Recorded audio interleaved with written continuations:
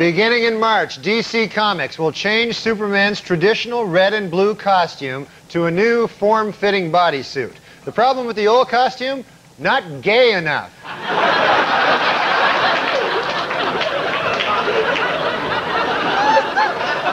the hell's going on in the country? That's not Superman.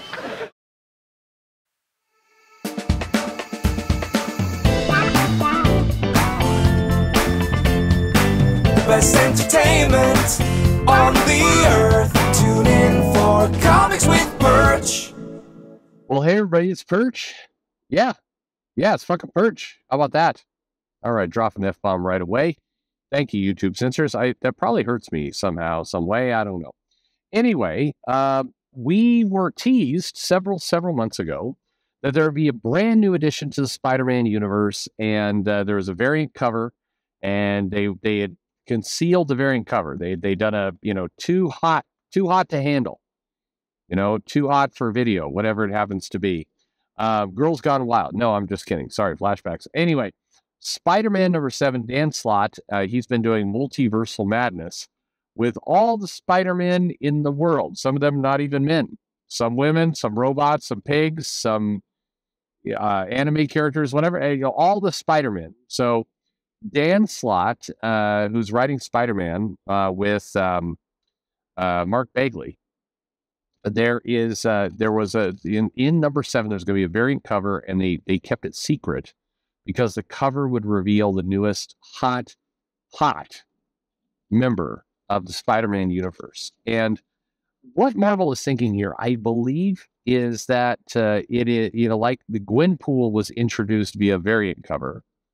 Chris Bachalo drew a picture of a Gwen Stacy pink Deadpool-like character on a little floaty with some dead bodies around it, and this character somehow became a whole thing. Like, this variant cover is worth an entire comic series. So that's I think what Marvel is getting at. They had another variant cover that was a big deal with another variant Spider-Man, and a while back, I don't even remember who that turned out to be. It did not turn out to be much of anything, but anyways, a way to kind of catch speculators like, hey, do you want the next new hot Marvel character, or do you debut it on this variant cover? Something super, super cool.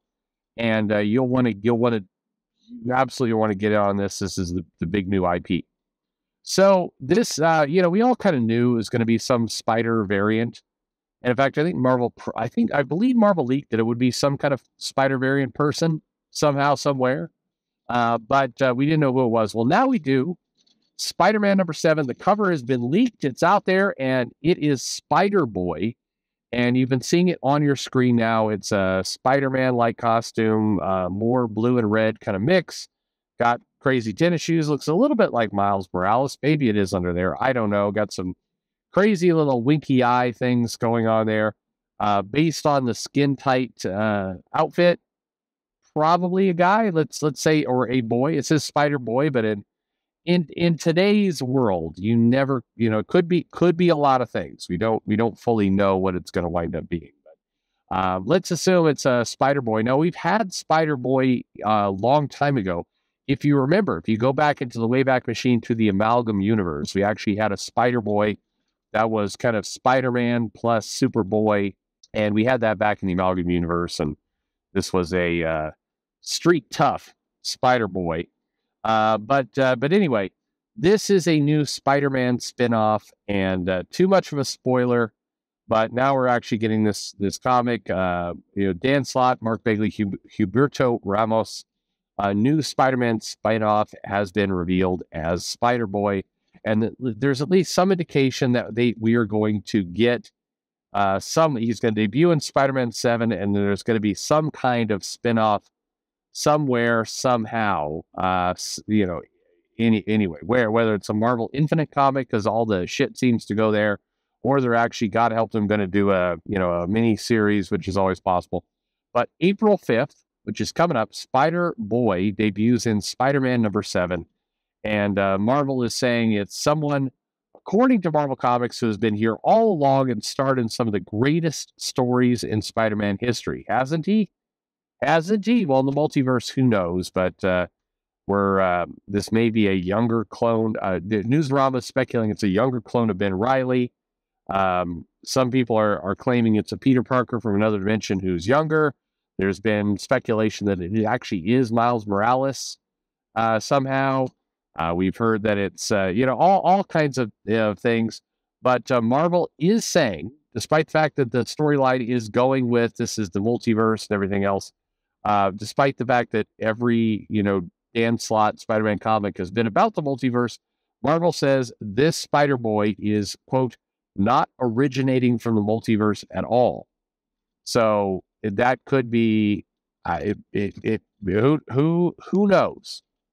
But this could be another kind of taken from time situation, like when Brian Michael Bendis did the X-Men, and they were brought forward in time by the Beast. So it could be a younger version of Spider-Man who was somehow pulled forward into our reality, or I don't know. Dan Slott says, I'm hungry. Where's my food? No, sorry, that's not what he says. He says, I grew up reading Spider-Man comics. He's my favorite character in all of fiction, states Dan Slott in the announcement. All I ever wanted to do was make sure that he was not married like all the stories I read in the past, because fuck all those stories. Even though I grew up reading them, I don't want to adhere at all to that continuity. Oh, sorry, he didn't say that either. Sorry, he said, all I ever wanted to do was tell stories with this cast, and it's been the coolest thing ever to co-create some of some of the characters who populate it. And this kid, this Spider-Boy, is the, all caps, one I'm most psyched about, other than dinner. Okay, that is, you know what? It's not even fair. It's not fair. I'm taking a cheap shot there, several cheap shots. Anyway, Slott is teasing the Spider-Boy's strange new spider power, secret ties to dark corners of Spider-Man lore, and a story that's all his own that is right about to begin. So anyway, Spider-Man number 7 is introducing a Spider-Boy, which is a thing. So we're definitely getting that, and we can all be excited about it, or not. But first off, I continue to be nonplussed by the idea that this character is being introduced via variant cover, but why not? Nothing is more peak 2023 than a Spider variant cover character in the Spider-Man universe. So that's what we're getting, and we'll see how that all goes. It's a younger Spider-Man, because there's one thing about Spider Universe, and when you think about Peter Parker and Miles and everything else, they don't have young characters. All those characters are super old, and they haven't had like a teenage spider-powered character ever. They've never, ever had that. So this is super cool. That is sarcasm. But my question to you is, one, are you going to run out and buy this cover? And two, how do you feel about another Spider character being introduced? Are you excited about, Marvel saying, you know what, we do not have enough Spider characters. We have a Spider-Gwen, we have a Spider-Miles, we have a Spider-Peter, we have a Spider-Multiverse, we have a Venom, we have a Carnage, we have all the variant other characters related to those people. But, we damn it, there's just not enough Spider characters, so let's add one more, Spider-Boy. Here we go. Are you buying it? Are you excited? Let me know in the comments below. Like and subscribe, and thanks for listening.